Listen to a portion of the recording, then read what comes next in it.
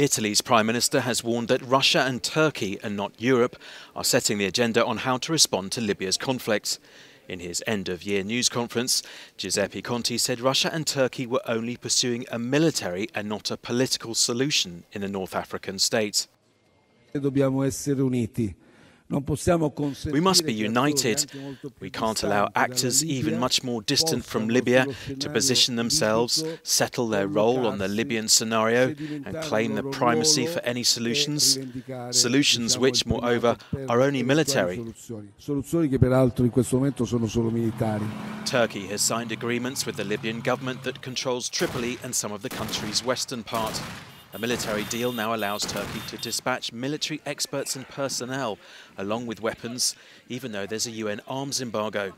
Conte also commented on the budget crisis a few days after his education minister resigned over the lack of funding. We have a 3-year marathon before us. Very realistically, I tell you that if we do not want our country to go bankrupt, if we do not want our country to be liable for infringement proceedings, which I hope is by now clear to everybody, it would harm us very much. We need to work in a rational, serious and credible way.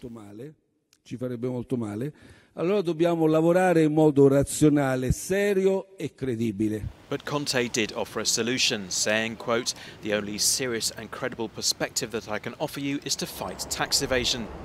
And he added that the economic gap between the North and South had to be closed if GDP was to ever rise.